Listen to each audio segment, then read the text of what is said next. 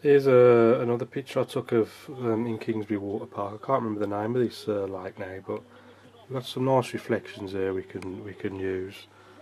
And I just want to make a bit more of this foreground here. Imagine doing a quick sweep with the hike, just to bring the foreground into play a bit more. So I've got all the usual kit. You can see in the description underneath the video all the materials. So the first thing I'm going to do, using the large hake and a jar full of clean water, give the paper a good soaking. You need to wet it enough so it stays wet for at least a couple of minutes. I mean, I generally give it one sort of wet coat, and then if you just dip the very tips of the brush in the water, and you can just about see the water as it's coming down the page, and that should give you at least a couple of minutes then to get in what you need to, so you're not having to rush too crazily. So I'm just giving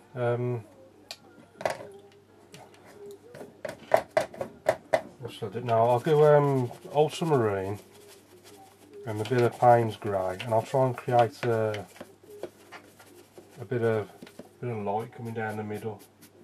So one of these, just brush it in from both sides.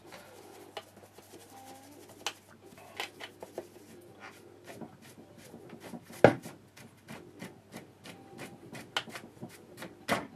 just coming in from both, just making sure I don't touch this central area. And just get a sort of light reflecting off the water type of look. Push that in. Just want to try and get it. Obviously, the darker you can get it, the more sort of the lighter the centre area will look. You just need to try and get it in before the paper starts to dry, because otherwise all these soft edges will start to go hard and you'll lose the effect of it then.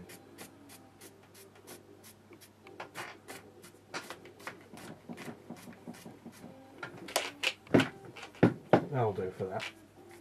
And then sticking with the same two colours, I'm going to have the horizon about 2/3 of the way up.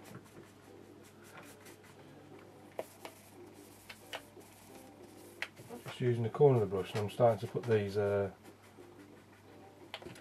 bushes in. Same two colours, but with a bit of lemon yellow in it as well,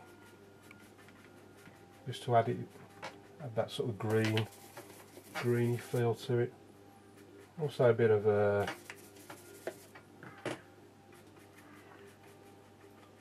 raw sienna won't do any harm either. And that's sort of getting smaller. And obviously before the papers get the reflections in before the paper starts to dry, otherwise these edges will start to go hard as well. And the reflections don't have to be absolutely bang on, as long as they're there or thereabouts. They'll create the impression. No need to go any further, because these near side trees are going to cover that up. Put a little darker ones in front. Not forgetting the reflection as you put them in.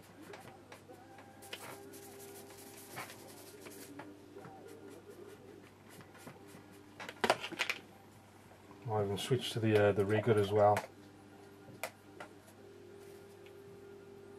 Switch to the rigger and put a few little twigs and branches, just sort of popping out here and there.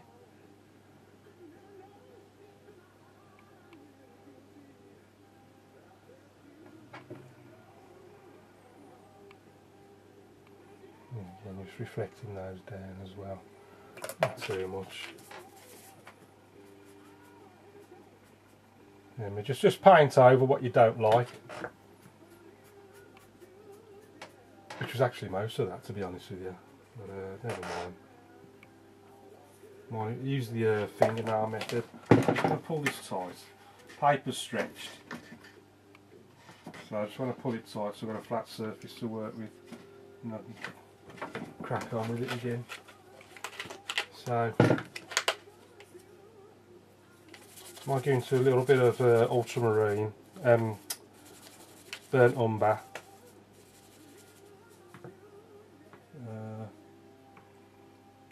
Can't really see much, but just put a little bit of a bank in there.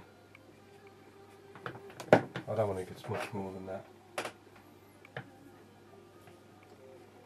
Suggest the odd little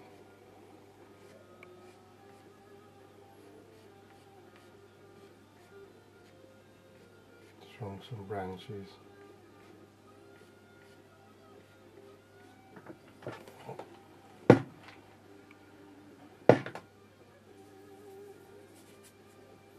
Maybe just a little touch of red, not too much, just to give it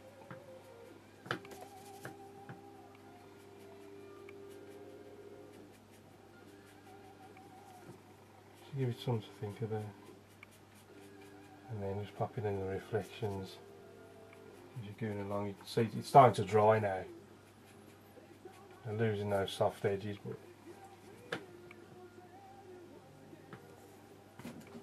if we get away with scratching out a little bird, just a little bird flying past. It's still slightly damp, so I'm going for a dark area.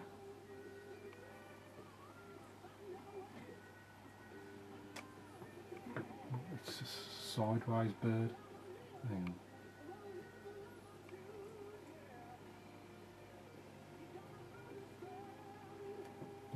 No, I don't like that.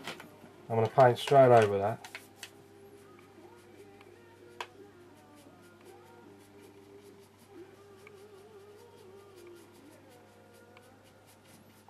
A bit of reflection as well. Right then. So next I'm going to do this foreground tree, starting on the right hand side. Same colour, I'm going lemon yellow, Payne's grey, ultramarine, and I'm just going to use the corner, just the corner of the brush.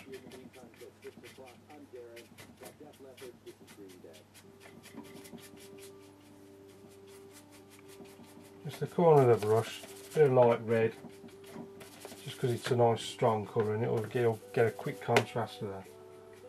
Ultramarine, burnt umber, just to get really dark down there in the shadows. Switching to the rigger. There's a few branches coming up there.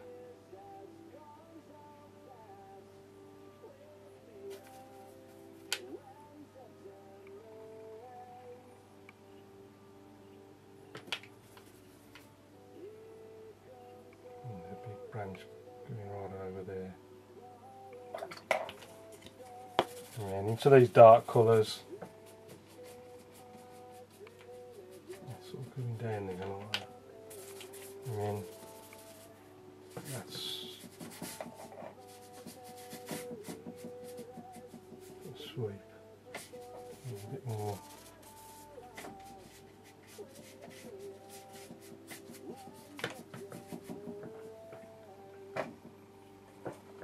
Now you can't see them in the picture, but I might just stick a few little rocks.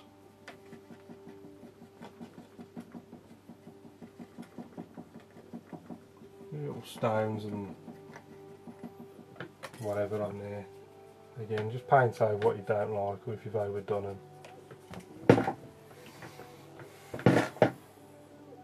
I want to do these fallen branches, trunks into the water. So there's like a big one there.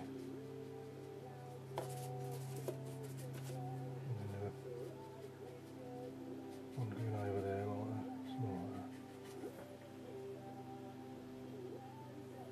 And again, there's like reflections of these underneath there.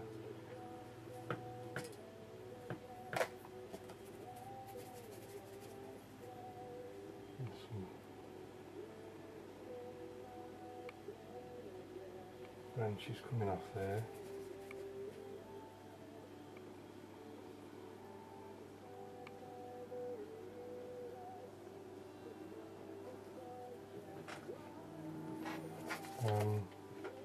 Quick way, just suggesting a few little leaves and whatnot. Just get your rigger brush, just really scruff it up so the hairs are going 360 degrees all round, and then just pop the leaves on.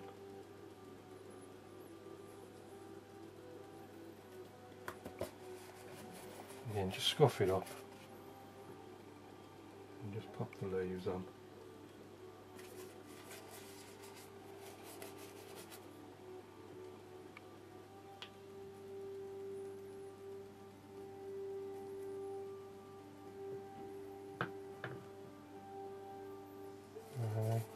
Stick a few more leaves over here, I think. A few more in there. Maybe even some red, a bit of red. Red's a bit dry, so there ain't going to be much coming off there. Hang on, let's wet it up a bit.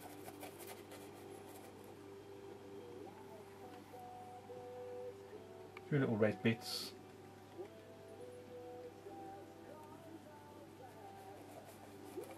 Ooh.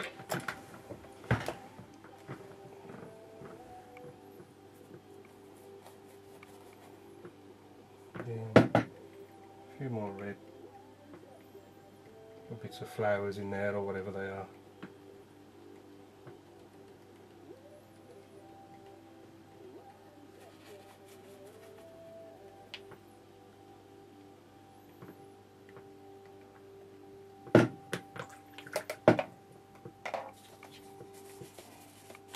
Back to the hike, and then just little bits of grasses sticking up. Yeah, and just get the foreground nice and dark.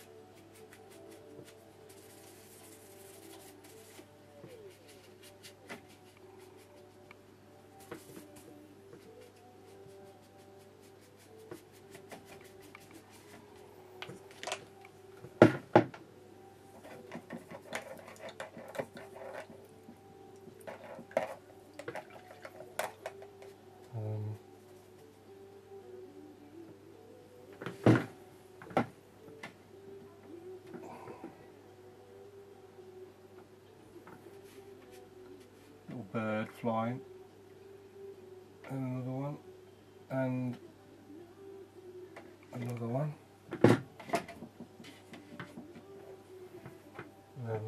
I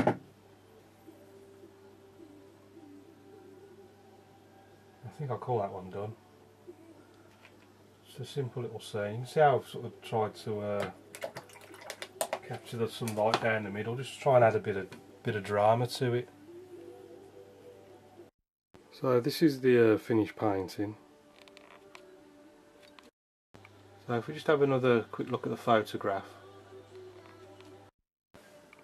You see how I've tried to put this sort of light area down the middle just to try and dramatise it a bit more. It's such a simple scene.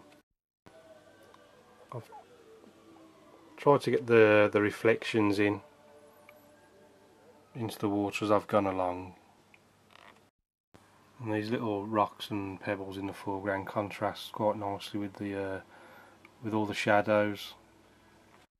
And these little sort of dollops of red and blue paint just suggest a few flowers hiding in the dark shadows of the foreground foliage. So it's changed, I've changed it a bit from the photograph. But I hope you like that. Thanks for watching. Keep practicing, and I'll see you again soon.